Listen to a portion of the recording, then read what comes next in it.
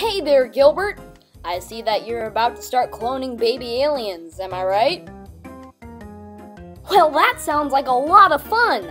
But do you know what that also is? So, before you start, let's take a crash course in lab safety. First, put on whatever protective gear you will need. Plastic goggles are the most basic and necessary and should be used in all investigations if possible. Review your experiment to make sure that it is safe and controlled so you can minimize safety risks as much as possible. Uh-oh, better move that mutation serum away from Fred. We wouldn't want a Little Shop of Horrors incident now, would we? Wash your hands. It's very important to keep them clean and your experiment sterile. Conduct the experiment in an orderly and controlled fashion so that you don't have any flaws in the procedure. This can apply to getting a better and more accurate result as well as staying safe. Make sure that throughout the experiment you have contact and access with an adult and emergency services such as the fire department and the intergalactic police just in case the alien comes out bad.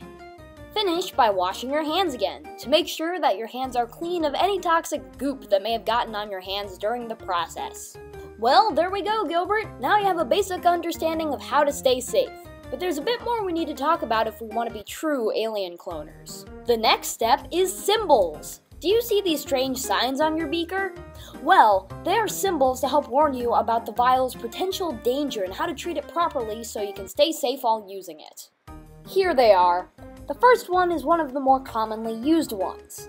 If you ever see a triangle with an exclamation mark, that means that the contents are classified under general danger.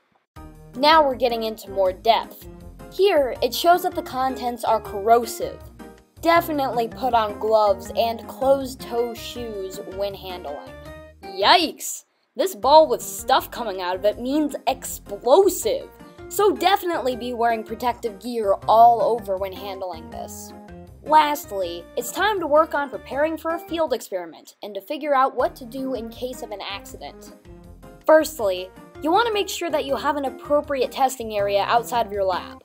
Also make sure that you have consulted whoever is in charge of that place about permission to perform experiments there. You wouldn't want to test some warheads on Old Man Higgins' backyard, now would you?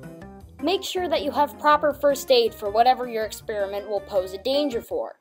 That way, you can take care of the injury yourself until the needed help arrives, in the form of an adult or an ambulance.